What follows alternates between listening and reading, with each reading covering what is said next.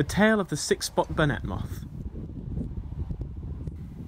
The side of a busy motorway services near Glasgow is not where you'd expect to find a wildlife haven, but in this urban meadow you can find a healthy population of six-spot burnet moths.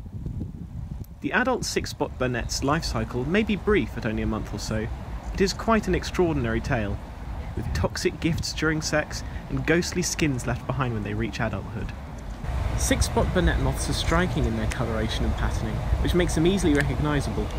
Their shiny black, almost metallic, long, thin wings and characteristic 6 red spots help them stand out from the soft browns and yellows of the meadow. This kind of patterning is often referred to as warning coloration, as six-spot burnet moths produce the toxic chemical hydrogen cyanide. This gives the moths a bad taste and, in large quantities, will kill predators, helping to protect the moths throughout their lives. Hydrogen cyanide also plays an important role in the moth's sexual reproduction. Females will release plumes of the chemical combined with sexual pheromones to attract males. During reproduction, male moths will present females with a nuptial gift, a type of nutritional gift sometimes given by the male to induce the female to mate with him. In this case, he presents her with hydrogen cyanide. The female can then use this toxic gift to provide her offspring with more hydrogen cyanide, so that they will be better protected against predators when they emerge.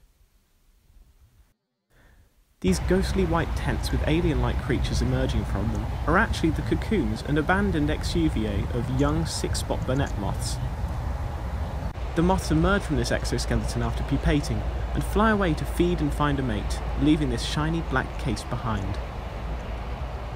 The adult moths are day-flying and feed on the nectar of knapweed, thistle and other grassland and meadow flowers. This moth is looking a bit bedraggled and may have already mated. The female moths will lay their eggs on the caterpillar's food plant, bird's foot trefoil, before dying around June or July. It's quite amazing to be able to find these moths in such an urban landscape, so keep an eye out for these astonishing, flamboyant little moths around your local patch.